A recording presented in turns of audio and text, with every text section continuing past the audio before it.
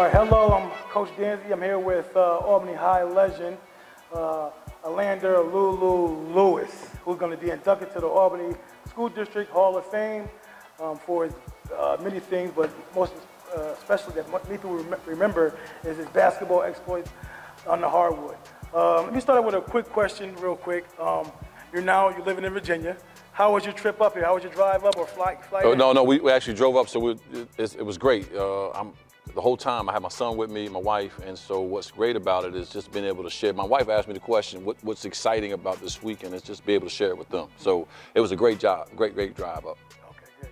Now, let me start out with this. The man, Elander Lewis, when people hear that name, what should come to their mind? What should they be thinking, in your own words, what should they be thinking when they hear that name, Elander Lewis? Hard worker, grateful, humble, blessed. I grew up in this city with the blessings of so many reaching out, touching me, supporting me, and so blessed really comes to mind. Yeah. Does anybody live on South Pearl Street? Anybody in this live on South? The train still run behind South Pearl Street? There's a train track behind there, isn't there? So when I was a kid, I was 12 years old, 11, 12, 10, 11, 12, when I lived there right through high school. But I remember I used to wonder, where does that train go? How do I get on that train and go to some of those places? And it was through hard work. It was through practice. It was through listening to my teachers. It was through believing that I can do anything if I just worked at it. Talk about how you felt when you first got that call that you are going to be inducted to the Albany School District Hall of Fame. I know you had other Hall of Fames you've been a part of already, but this one here is special to so many people. But how did you feel when you got that call? You know what? You and I have had conversations over the years about the tradition of our high school program and just how great it is, how many people have come before us. This is more special than I imagined when I got the phone call.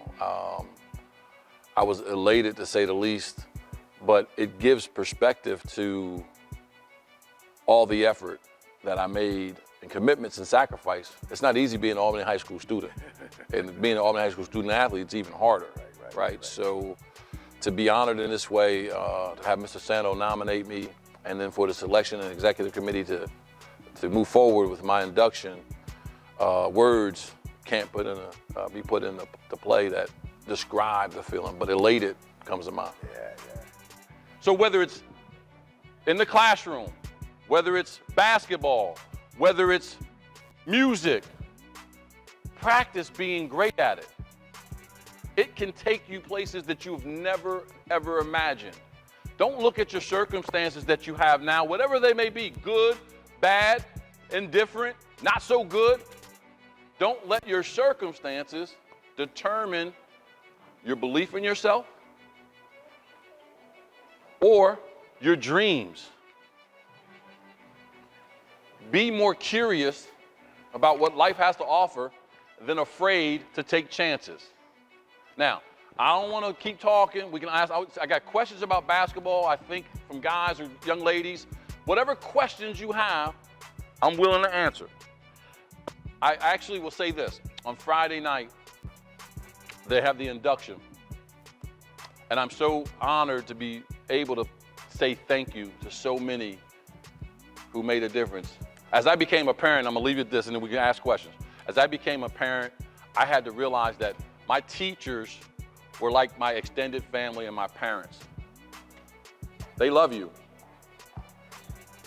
All right? Now, back in your high school days, fly slammer jammer. High slammer jammer. High slammer jammer, okay. Let's get it right. High slammer jammer, brother. Definitely before my time. Yes, it was. But tell me, explain what that was and who specifically was a part of that phrase that was going on. Yeah, no, so it was 1985, and Carl Richardson, Brian Hines, Roy Tibbs, and Derek Johnson were the and myself were the starting five, but then we also had coming off the bench Rick Taylor, who was 6'5", jumped out the gym, and then Willie Foley was probably not a high slammer jammer, but he was a dunker. Right. But we'd have games where we had 6, 7, 8, 9, 10 dunks in a game. Wow.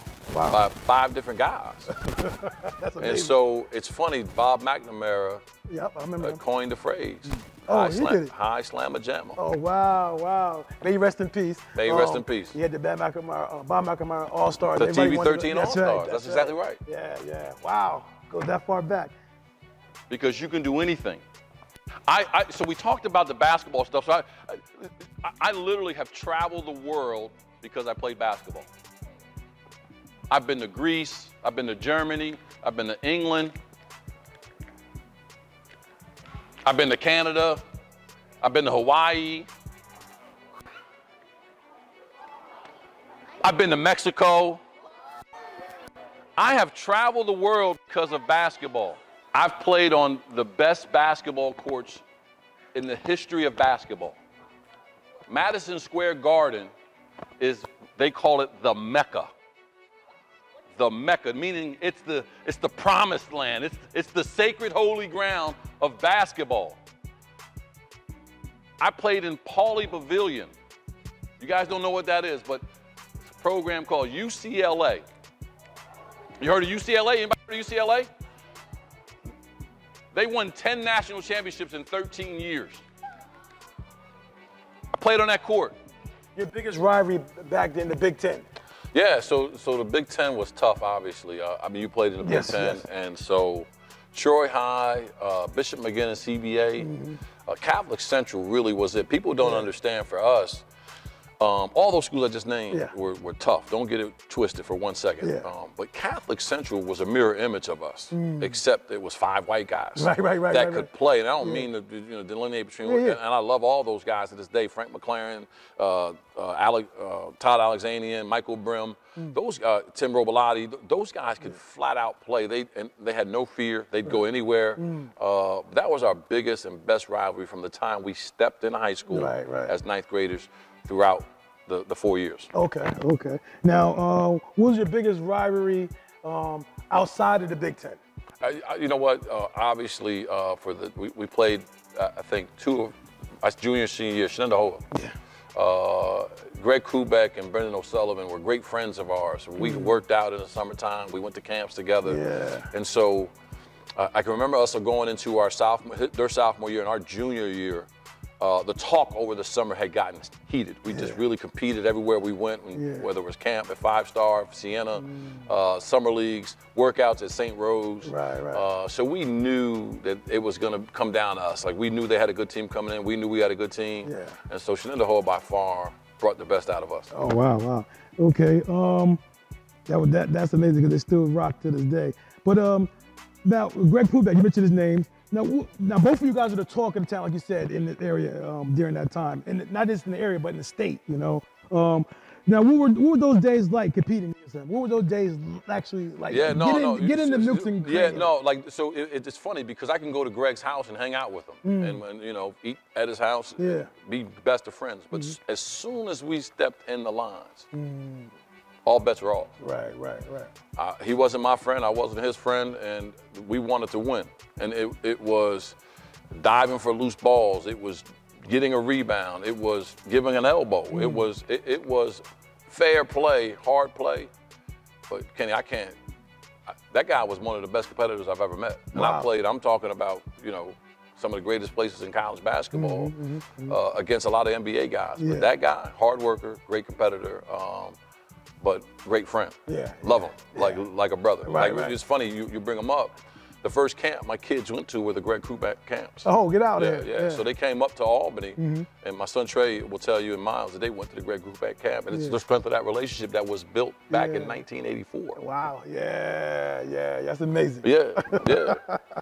But what were some of your fondest memories at Albany High School, outside of sports? Yeah, no, that's a great question. So one stands out in particular. I got a chance to meet Jesse Jackson. He was thinking about a presidential nomination to run, and he was stopping through there. He was in the district, and then he was going to make a speech at Albany High. the principal calls me down to the office, calls me out of class. You know, anytime that happens, you think, when I walk in, there's Jesse Jackson. So I got a chance to sit down and have a conversation with him one-on-one, thanks to Mr. McGuire, or maybe it was Mr. Bach.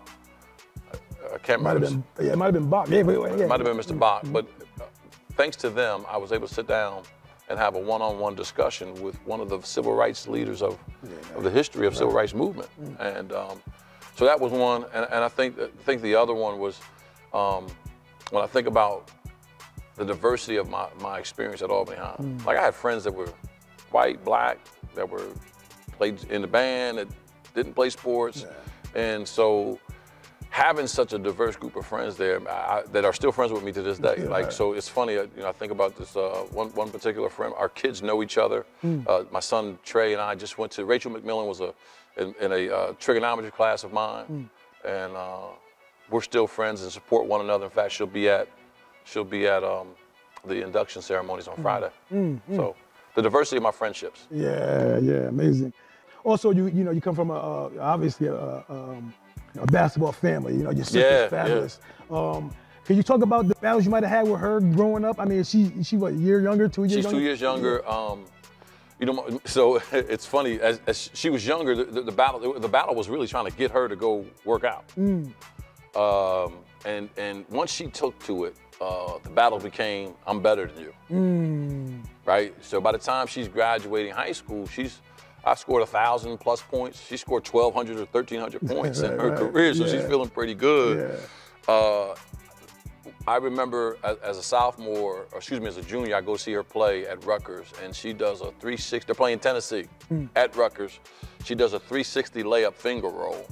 It's a reverse 360 at that, and I go, I probably won't play her anymore this summer, right? Because I just didn't want to take I couldn't take an L to my little sister. Right. But the battles were competitive, and it made us both better. Right. It made me better, made me appreciate who she was, love what she was doing, and I'd like to believe I had some influence on her career. Right. The first lady that I ever saw win a dunk contest went to T.O.A.S.T. She's in the record books at Rutgers University, one of the best women's programs in the history of college basketball. She didn't like basketball at all. She didn't have the courage to come up like you did, or like you did, or like you did. She's also in the Hall of Fame. She happens to be my little sister. She happens to be my little sister, and she's not so little. But my point to you is I so show respect and admire the courage that you had. And I'm telling you, you're way better than she was. And she was the first woman, and I'm not saying she won a dunk contest with women. She won the dunk contest with men in the dunk contest. Right? So I applaud you for coming up with great courage. You know, Tanya. You don't have to talk about this. I'm going to bring it back to your early rearings. You can go into it as much as you can or not. And you talked about issue with your father moving on with our kids here today when we had you here speaking to the kids.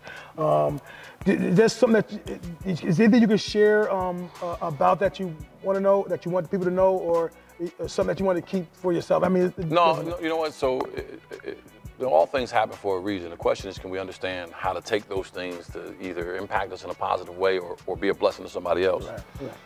My father's life was very much rooted in anger. He didn't have his father in his life the way he wanted to. And everything he did was out of anger. And as a result, he ended up actually murdering a man. Shot a man, murdered him. Got in a shootout with a police officer, and then got murdered himself. As a father, what I look back on is, it's my kids that prevent me from doing a lot of things. And they keep me doing a lot of things. I often wonder how mad and how angry could that man have been not to ever think about the 10 kids that he had, that he would waste his life. And so I've spent my life trying to learn from that lesson of putting anger in a different space and not letting it drive or create a destruction within me, and then more importantly, knowing better how to love my sons so that they can love their children a little differently than my father loved me. Yeah. I don't wish that on anyone to grow up, and many of us in this community and in Albany have grown up without fathers. I don't wish it on, looking back, I don't wish it on anybody. Right. The one thing I always say to my sons, what is it like to be you? Right. I've never known my father. My whole life will be spent wondering what my father would say. Yeah, that's deep. I'm 8 when I lose him. The rest of my life, what my father said, I don't know. Ooh, thank you for that. Yeah. Now, also, you talked about to the kids you had a particular teacher that helped guide you when you got to T.O.A.S.T. And Yeah. that was amazing. How she affected you so much in such a positive way. It's unfortunate we don't have 18 no more in our school. Yeah. That's very unfortunate. I hope they bring that back some type of way. But could you talk more about this lady? And could you talk also about some of the people, your mentors you might have had before I forget, like, we talked about Al Meadows and some people like that. But go ahead. Well, so, first of all, Kenny, I'm truly like the kid that was raised by the village, right? So, Miss Haith, strong black woman who didn't accept anything except my best. Right. She didn't accept anything except my best. And so her belief that I could be better every day, that I could do something other than what I was doing was the foundation to start making me believe that I can change my life. Again, I'm at that time 2 years removed from the murder of my father. I don't care about anything. Right. I started caring about myself again. Then I started caring about the things that I did. Then I started believing I could do other things that I hadn't done. Right. And it all happened in a short span. It was amazing to watch her do this from, I think I told the story to the kids, I was actually in somebody else's class the first month. So she did it all from October, not September, from October to June. Right. By the time I got out of her class in June, I had taken up the trombone. I was pretty good at it. But I had all these other interests and this confidence about myself that hadn't existed. And every time I did something well, the positive reinforcements that came from that wanted me to do even better. Right. And then that brought out others within the community to try to help me. I think about a guy named Dan McCullough, white guy that nobody would know, right? But Dan McCullough held me to a level of accountability about doing the right thing for no other reason than because it's the right thing. Right. When nobody's watching. Yeah. I think about Harry Sanford. I think about Ronnie Tanksley. I think about guys like Charles Robinson. Charles Robinson took me at 14 years old to New York City to play basketball. And I didn't understand the doors he were opening for me at the time, but he remained somebody I confided in throughout my college years and early years as a man. I can go on. I mean, Stanford Dietz. I'm laughing because Phil Blanchard, guys like Orville Abrams. Man, look, your Uncle Bobby, right? Yes. So here's a man that is married to a woman who biologically isn't my Abba's mom. But every time I see him at the holidays, as a high school kid, as a college kid, and as a young adult, he's got something to give to me that's rooted in favor of God. Wow. So I can tell you about, man, like the list will go on and on, but man, this community has changed my life. I like the one thing that I like about what happened to my life was it's not by accident that I live where I live and I'm doing what I'm doing. It's because of the love that I received here. Right. And so to come back to T.O.A.S.T, bro, it's a small portion of what I'm trying to pay back. Right. Small portion, because I owe a lot. Yeah. We all do. Yeah, I mean, we're being honest. Right.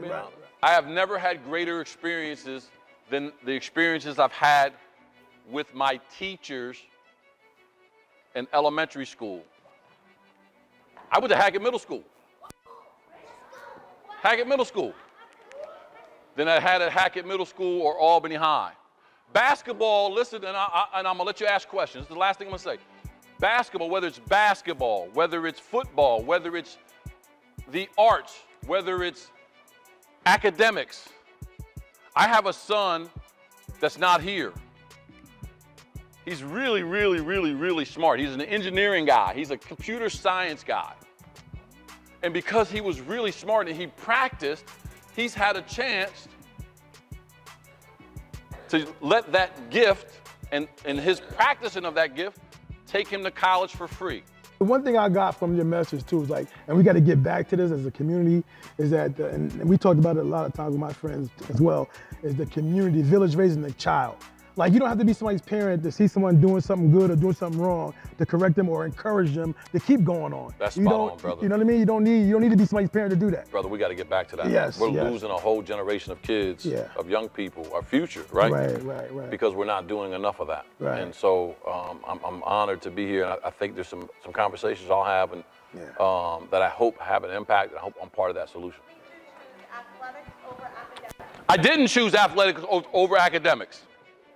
Hold on, everybody hear a question? That's a great question. So I didn't choose athletics over academics. I was an honor student. I made the honor roll. I graduated with a 3.7 GPA. Athletics were a vehicle for me. My mother could not pay for college. And so all I hoped to do with athletics was to get some financial support. Turned out, I was pretty good at the athletic part. But if I wasn't good academically, guess what? They wouldn't have gave me the scholarship. So no matter what you think, you have to be good in the classroom. Trying to trick me? Hold on. Go ahead, do it. You shooting? That's one. Hey, Trey. All right, that's two. That's two. Hold on. You got to make this, right? If you miss this, all I got to do is make one. Now, if you miss it, you got to sit down and you gonna, don't worry about it. You know I'm going to talk to him. I got to talk to him a little bit. Hold on. You going to shoot it? What?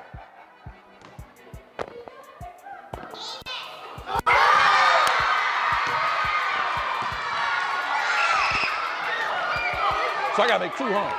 So I get a practice? Do I get a practice? Do I get a practice? One practice? All right. That's all I needed. I got 3 shots. Oh. I got to make one. Oh.